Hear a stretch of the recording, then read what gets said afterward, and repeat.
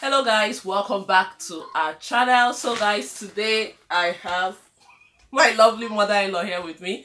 You guys have been asking about Granny, so she's here to make a video. So drop me a comment in the comment section if you want to see more of her. I'm sure you guys want to see more of her, but yeah, she only come here when she has the time to come. So in today's video, you know what we're going to be doing? No. Question and answer. So it's like a Q&A with Granny. Yeah. And then your last video, right? Everybody was like, that color really suited you. Suits you. Is it suited you or suits you? Suits that you. color really, yeah. Sorry.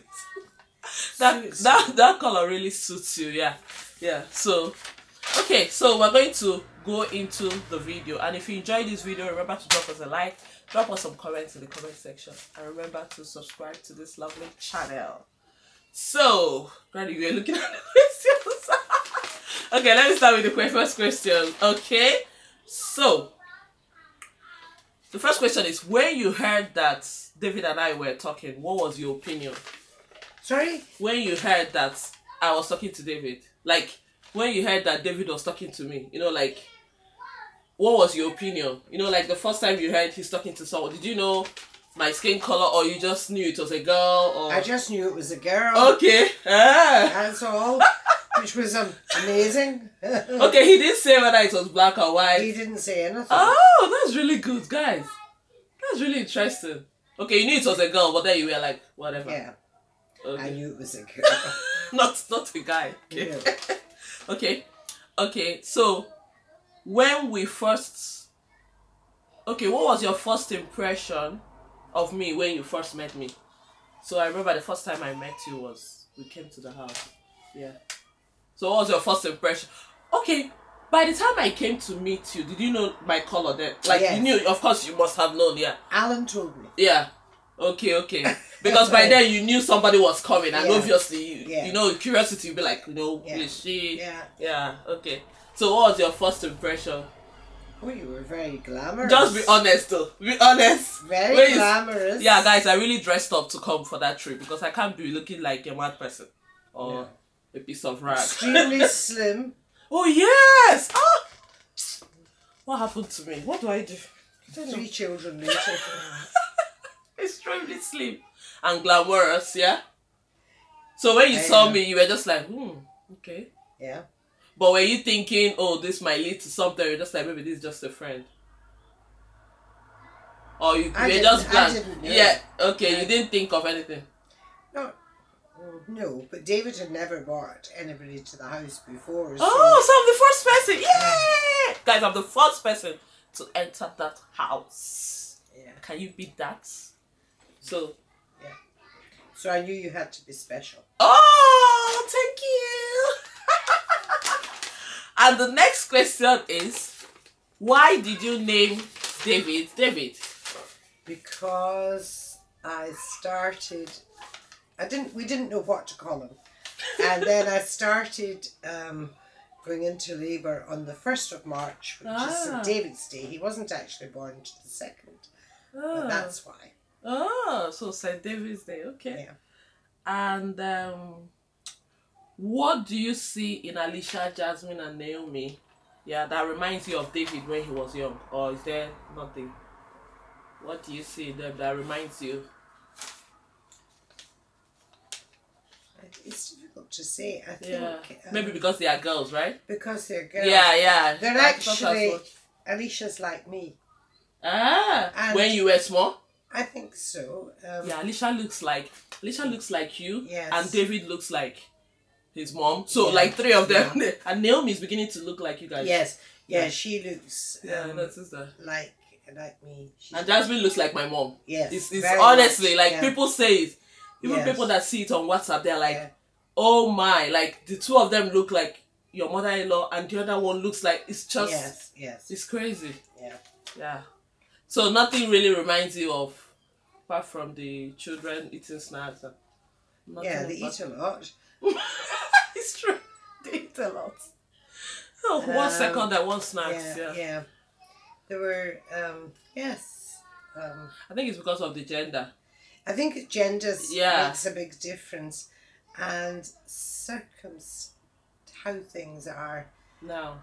The boys played outside Sites a lot. now, everybody's with iPads. When you live in the country, yes, they didn't have iPads and restricted television and things like that. I feel like then was good. I wish we could go back. Guys, I wish we could go back, yeah.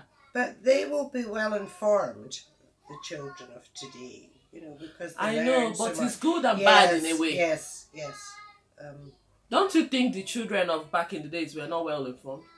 Maybe in school they were. Yeah. Okay, I see what you mean. They'll be well informed because they are kind of finding out things themselves. Yes, they're much more.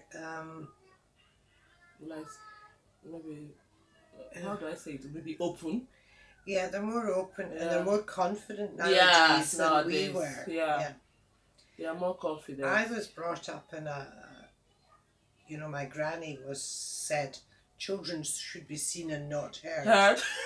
But these days, you hear children instead of seeing them.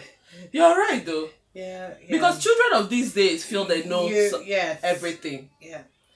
I think that's a problem. It is a problem. It is. They can be. There's got to be a balance. Yeah, there has to be between. I wish we could go back then when you don't look at your phone. Like I know guys, will I say I'm guilty as charged? Absolutely. I'm always like looking at my phone. It's just crazy. Like computer, all those things. And I'm like, what if these things could be taken away? There's this show we watched and they were trying to make two people meet. Guys, I don't know if you've seen it. It's called Love is Blind. Somebody introduced me into it, like the series. And in that, trying to get two people to meet each other, they took away all their phones. Because they just said, phone has a way of breaking things like relationship. So phone was not part of that. For months they took away their phone. They just wanted them to be themselves, like chat and talk. We didn't have phones. No, I remember when I was growing up there was no phone. I remember when phone came out and people then it was walkie-talkie, right? And if you had it you were so rich. I remember in Nigeria, I don't know about here, but oh yeah, it was a long time before we had mobile phones. And not everybody had even house phones. That was a long time as well. I wish we could go back, but I don't think we can go back. I think the world is just moving very fast. Okay, so and this question is, people always say this in the comment section. Why do you always look dressed up and lovely 24/7? And I know it's true. Not just for videos. Granny is always like you always made up, even when she's going nowhere. What? Not so much when I'm in the garden. I know, no, let's remove the garden, when you're not in the garden. I know you dress up. Even to go to Tesco, as that to go to the shop, Granny dresses up, like literally dressed up. But I know sometimes I go outside and I'm wearing, what kind of dressing gown? And Granny's like, why would you wear that? Guys, I don't mean to the shop. I don't wear dressing gown to the shop. Maybe like... hope not. No, but I know that sometimes, guys, I'll just wear like whatever. And Granny's like, you need to look good. It's just taking pride in your appearance. Yeah, just taking a bit of pride. I was brought up in the west of Scotland. I went to college and I worked in Glasgow. And the people of Glasgow were always very nicely dressed up. Very much so. You would never have gone to town looking somehow, as you say. No. You would always and things had to coordinate. You need to match. And when you went to work, you know, if you had a red coat, you had black shoes and black handbag or whatever colour went with it. And yes, you looked very smart. To go to work, you usually had not that I could wear one now, a pencil skirt and a nice blouse and looked really smart. So why you always makeup I've always worn makeup. Granny's always looking like dressed up. And I know you used to say it to me sometimes when we go to visit Granny, right? And David is coming back from work and I'm just looking, maybe I'm even wearing my nightie around 2 p.m. Like it drives Granny crazy. Like she's like, go and look good for your husband.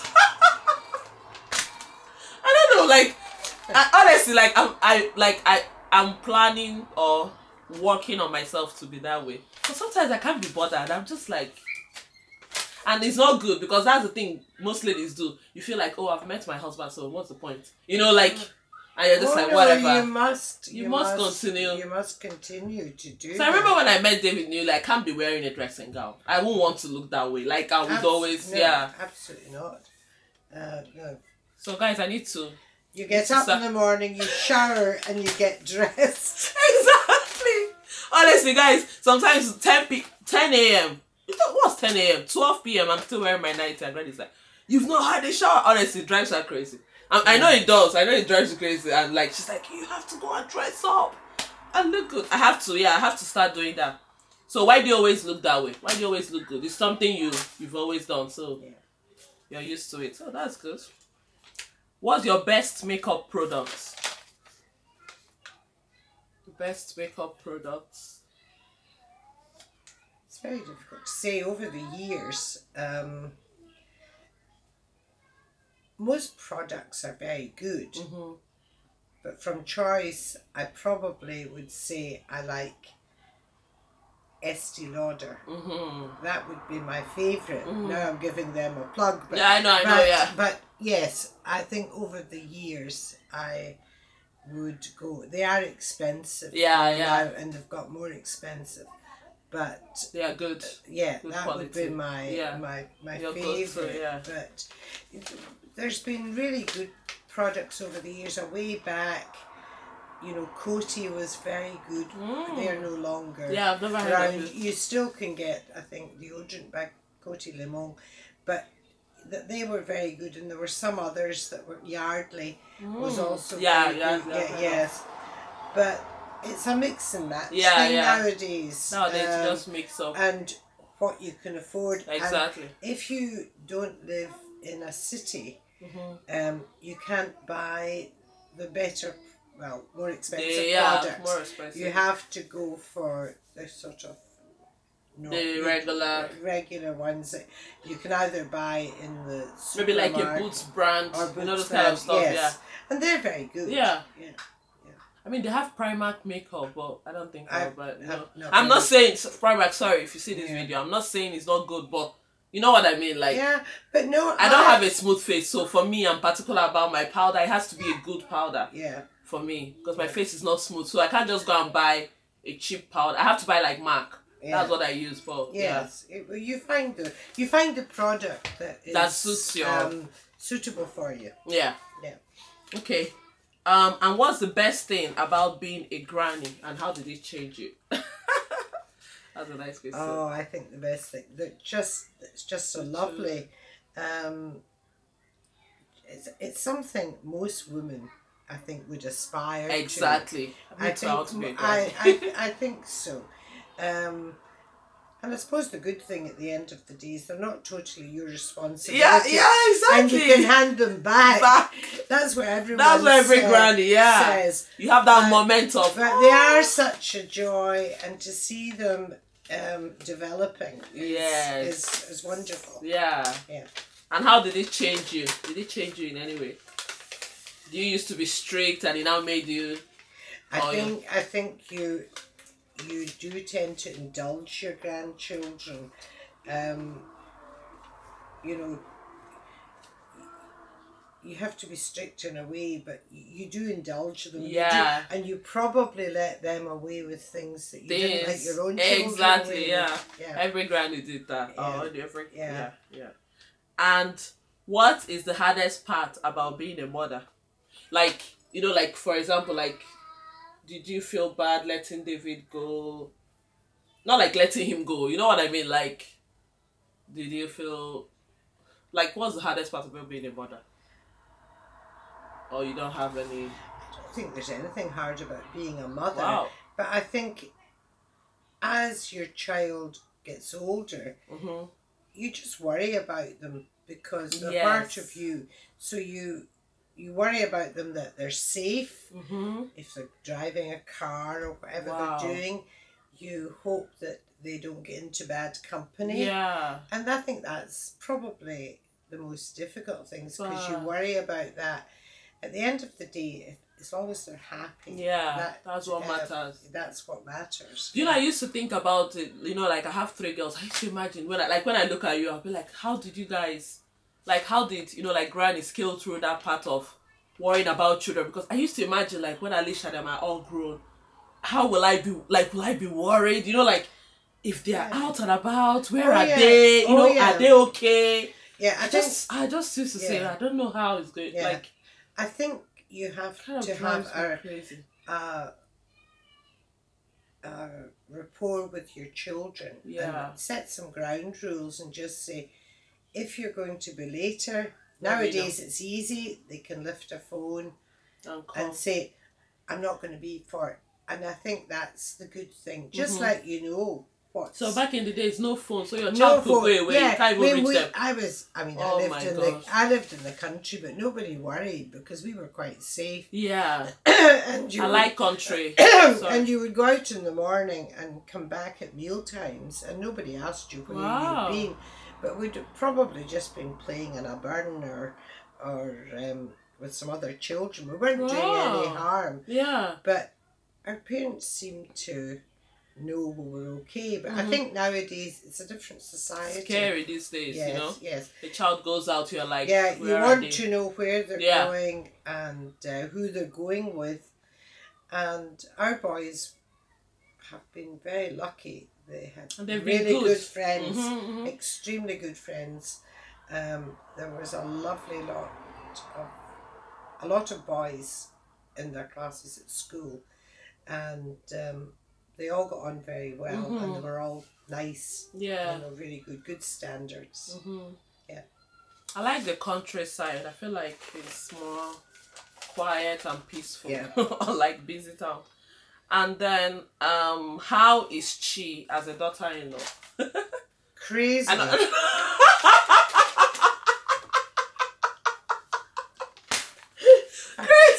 Crazy, absolutely crazy. Okay, what kind of stuff? What kind of crazy stuff? I think maybe I won't go into that, but no, she's a very good mother. She's an extremely good mother, and she's a bit scatterbrained sometimes. A bit what? Scatterbrained. Okay, like doing so many things at the same time, yeah. But the good thing is, I can tell her what I think. She doesn't. Exactly. Granny is very open with me. There's no patching up or like oh yes, we are good. No. Like, I treat her like my own children. But when you say crazy, people will want to know what the crazy means now. Well, okay, just give one example of the crazy. She phones me up and pretends she's somebody else and thinks I won't know who it is. And I called Granny. I always do it. I call Granny and I'll be like, hello, I'm calling from the council. I want to know about your bills. And she's like, who is this? I'm going to drop the phone on you. I always do that, I always do that. And then I do pranks on you. Yeah, she does. You don't like the pranks, No. Granny is more aware now. Each time I come in, she's looking around for a camera. So yeah, you're right. I need to get a GoPro, the very tiny camera that I can stick to my body and you won't know. So how do you see the pranks though?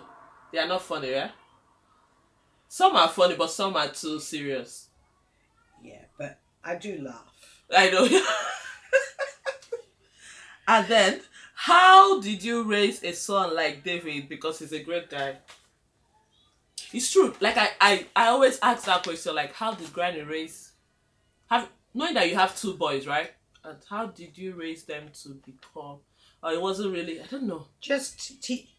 One of the most important things is to teach children to have respect for others, absolute respect, and to see good in people, and not to and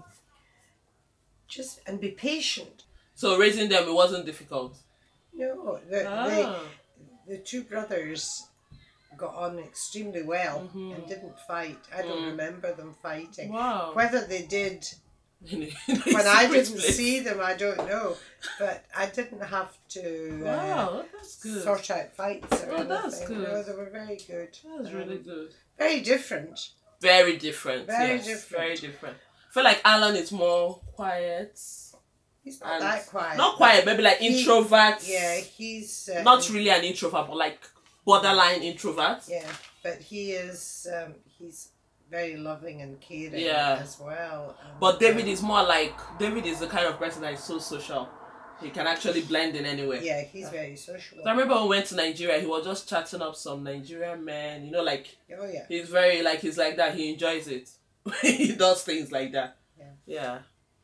And so, what is the easiest way? So this is now like we are asking you now. What's the easiest way to get your relationship with your mother-in-law on the right track? The reason this question came up is because most people don't get on well with their mother-in-law.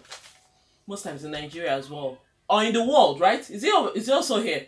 Most times there's always this clash. Yeah. Not there's a natural clash, obviously, you know, like because these are like two different families. Sometimes person will say, I want this, I don't want this, you know, like it's like just a little. But I mean like the major, some people have like major, you know, like disagreements with their husband's family, and it's like a fight. Some people are used to like an open fight. People keep malice, people end up not even talking to each other. That's like it gets to that point. So what's the easiest way to, what do you think, to, you know, have a good relationship with mother? Just be very open with each other. And if you don't like something, say it. Say, I think you're mad, or I think and say, you know, no, you shouldn't really do that. No, it's really none of my business. But just be and be yourself. Be yourself. And I've said to everybody, I just treat G the same as I would treat the boys. So that's you know. I feel like the openness and being yourself is very important, so that everybody will know this is you, this is how, you know, and people will work together. And if something is bothering you from either side, you should say it out, because it doesn't help not to. You know, it doesn't help not to.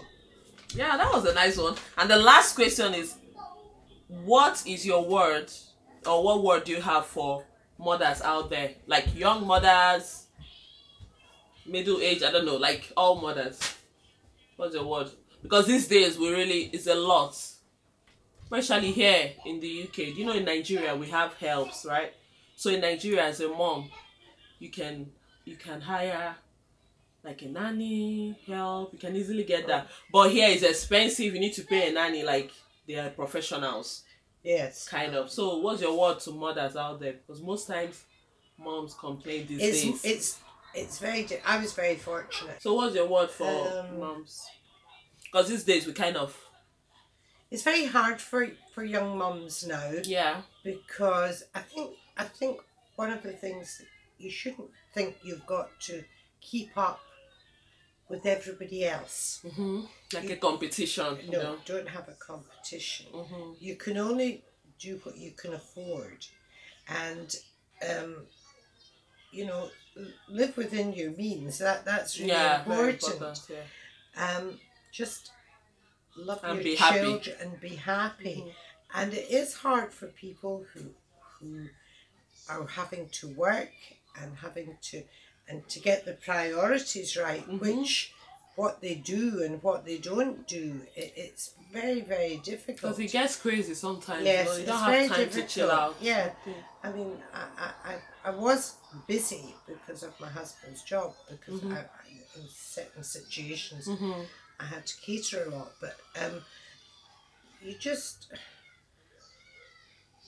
don't let things get on top of you. Yeah. You know? And just be happy. Yeah, just try and be happy as well. And, you know, I've been very fortunate. Yeah. Granny. I have to start dressing up like Granny. Please, guys, just pray for me. I need to start wearing things like this. Like, you know, just keep up with my outfits and dress up for my husband. Absolutely. Because sometimes when David comes back, guys, I'm not joking, I have a bonnet on and a night. Why? Why? And Karen is like, why would you wear a bonnet around 2 p.m.? Guys, you know what I mean? I can't be bothered. Like, I dress up, yeah? Like, now we're doing a video, yeah? I'm dressed up. But, like, real life.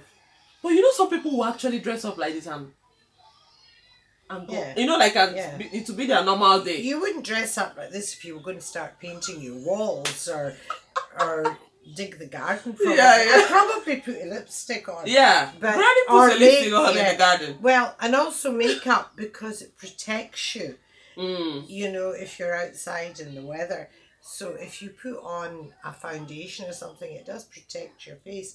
But, you know. Hello, little one. Oh, I need to charge this, okay? Yeah, so I have to start looking good. I feel like it's very important for everybody to look good, yeah. So guys, let's know in the comment section, what do you... I'm coming. Naomi is here, guys. Okay, guys, if you enjoyed this video, drop us a comment in the comment section and let's know what do you think about, you know. Okay, come and stay with me. Alright guys, so we've come to the end of today's video. If you enjoyed it, remember to drop us a like, drop us some comments in the comment section, and remember to subscribe to this lovely channel. And we love you guys. Thank you. Bye. Bye-bye.